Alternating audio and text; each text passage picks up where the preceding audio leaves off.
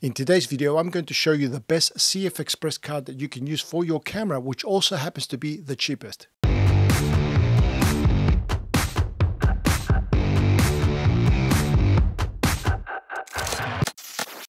Hey everyone, and welcome back to the channel. So today's video is for anyone that's looking to purchase a new CF Express card. So recently I was on the market for a couple of cards to add to my Canon R5C. And so I was looking around at different websites to see if there were any promotions going on. Because if you're not familiar with CF Express, they're incredible cards. They're really, really good, but they're also incredibly expensive. And so I was looking around to see what the best deals were. And I've got some prices here of what some of the manufacturers charge for their cards. So SanDisk, for a 512 gigabyte card, and these are all 512 by the way. So for a 512 gigabyte card for SanDisk, it's $329. Lexmark also make one. It is $529. And Sony make one as well, which is the most expensive one at $649. These are all 512 gigabytes. Angelbird also make one for $391. So that's so more on the low end. So as you can see, very, very expensive. And when you're looking to get a few of those, it can quickly add up.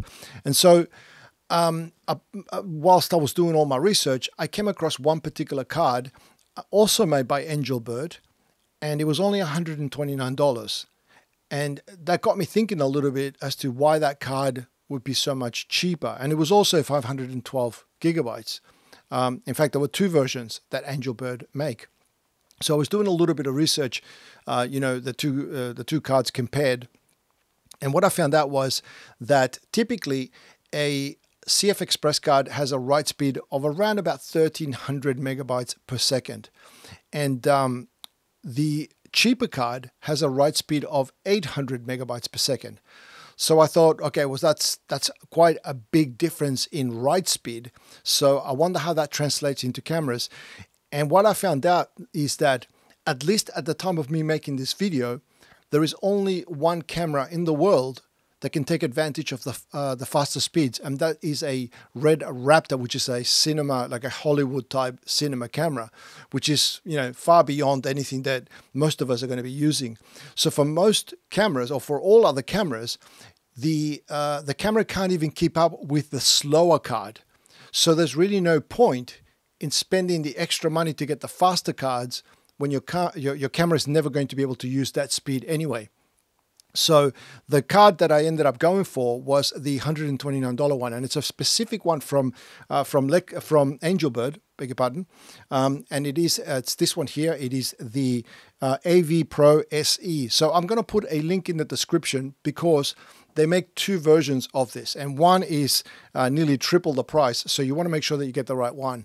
And so I wanted to make this video because I've been using this card now for approximately 3 months, and it's been absolutely solid. I've got nothing bad to say about these ones. In fact, CF Express is just a much better type of memory cards in general, because they're not much bigger than an SD card, but they're a lot more durable because the whole thing is encased in plastic, so the terminals are not exposed, and also you can't really bend it and snap it like you can an SD card. So highly, highly recommend these.